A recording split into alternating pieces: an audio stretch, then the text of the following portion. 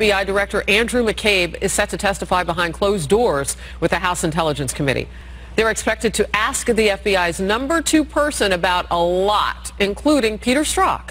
Strzok is the DOJ official booted off Robert Mueller's Russia investigation several months ago. Strzok sent anti-Trump text messages to an alleged mistress, FBI lawyer Lisa Page. One of those text messages reads, quote, "I want to believe the path you threw out for consideration in Andy's office," we believe that's Andrew McCabe, "that there's no way he gets elected. But I'm afraid we can't take that risk. It's like an insurance policy in the unlikely event you die before you're 40. End quote. Congressman Trey Gowdy will be among those leading the questions today. He wants to get to the bottom of that particular text message, among some other things.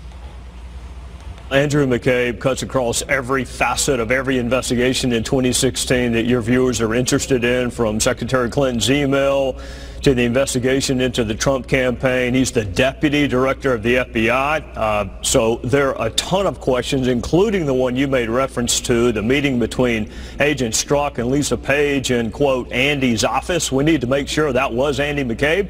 And if they were coming up with a, quote, insurance policy in case Donald Trump won, that is devastating. Senate Judiciary Committee Chair Chuck Grassley reportedly says he wants the FBI to replace Andrew McCabe. All right, so we got to get to the bottom of whether Andy was Andrew McCabe. A, B, what else do you want to know?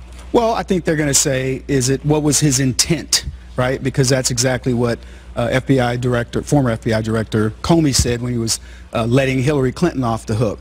And his intent, regardless of whether it was an assassination attempt or whatever, was definitely something. Whoa. Well, no, I'm just saying, we don't know what it was. We don't. When you say we've got to make sure that this guy, doesn't get in at all costs, what does that mean? So I'm saying there's a spectrum of what does it mean. But one thing that we know for sure is that he was plotting in an election against a candidate, and there's FBI fingerprints all over this. All right, because I know how things get clipped on social media, I just want to make sure that we press in on the fact that no one has floated any sort of an idea that it's been floated. When I talk about this, I'm talking about social media stuff and that's out there. I'm not talking about media Nothing sources. credible.